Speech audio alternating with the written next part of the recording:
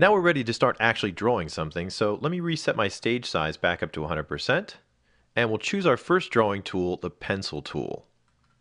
Some basics about drawing inside of Flash. First of all, it's a vector-based tool, and that means all the tools up in the tool palette are going to create or edit vector objects. A vector object is simply something where the outline controls the shape, not the pixels that are shown in the graphic. Fonts are actually a good example of a vector object. They have outlines that control the shape, and we can scale them and resize them, and they look crisp at every size. And that's just the way vectors are going to work as well. Using our pencil tool is actually really easy. Just select the tool, and make sure you take note of what color is sitting next to the pencil icon. This is the color of the line you're going to be drawing. The pencil tool also has a couple of extra settings down here in the options area of the tool palette. This will change depending on what kind of tool you have selected. With the pencil tool, we have a selection between straight, smooth, and ink lines. For starters, I'm going to leave the setting at smooth, and also make sure that this other setting next to it, the object drawing mode, is set to off. Off usually looks like it's a gray value. If you click it to on, it's going to be dark. So we're going to make sure that setting is off as we get started. Then, just go over to your drawing area and start drawing. It's a very easy, intuitive tool to use. You can just click and drag around, and you'll be creating a nice line.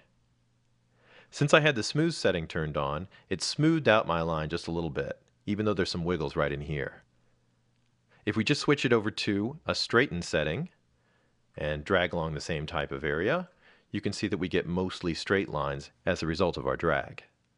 We've got another tool up here that we can use to make a basic line, and that's the pen tool. Now this is a much more traditional vector drawing tool, and some of you may already be familiar with it from tools like Illustrator or Fireworks. I'll just change the color so that we can see the difference between the two lines. And to draw with the pen tool, we just drag it on out, and for starters, we just want to click with the tool. Each click will drop a control point onto our stage, and if I just click, I'll connect the dots between the points and create a line. To create smooth lines instead of pointy corner lines, next time, click and hold your mouse button down, and while it's being held down, you can drag out from that point that you just created.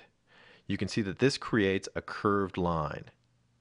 I'm dragging on a sort of handle here, and that handle lets me control the direction of the curve and the amount of curvature. The more I pull it out, the pointier the curve gets. Now, this tool takes a little bit of practice to get used to, but if you can just visualize where you want your points to go, you can just click and drag out your handle to shape the curves. Now there is another tool in the palette that goes along with the pen tool, kind of its partner so to speak. It's up here next to the normal selection tool, and that is the sub-selection tool. Let's click on that and let's see what it does. Now what I'm going to do first is click in an empty area to deselect the curve that we just drew, and I'm going to go back and select the curve. What this tool does is it reveals all the points that you use to create that curve, and if you click on a point, it reveals the handle. That allows you to just grab a hold of it and drag it out to reshape the curve another time. What's interesting is that we can use this tool to select the curves that we drew with the pencil tool. What you'll notice is they also have points and handles. The only difference between the two curves is that we didn't actually select the point and handle location for the pencil drawing curves. That was done automatically by the pencil tool. So you can see it's a little bit more intuitive to work with. Our pen tool just has the special ability to let us choose those point locations so we can more precisely control our curves.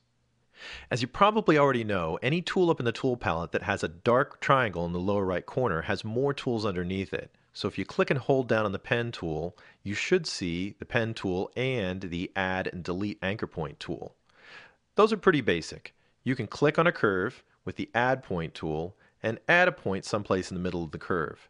And basically that just gives you more control over the curve at that spot. By adding a point, you get a handle with it, and you can change the curve to precisely match whatever you want it to be at that point.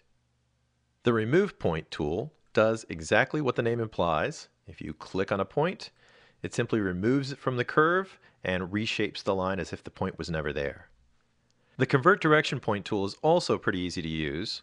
Just select it, and if you click on a point that already has a handle creating a smooth curve, it will remove those handles and you'll end up with a corner point.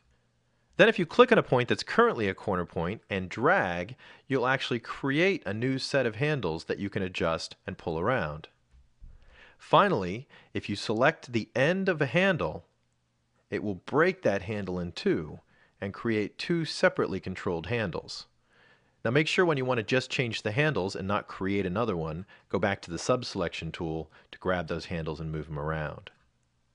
Like I said, this tool is not so intuitive, but with a little practice you can figure out where points go and how far you should drag the handles.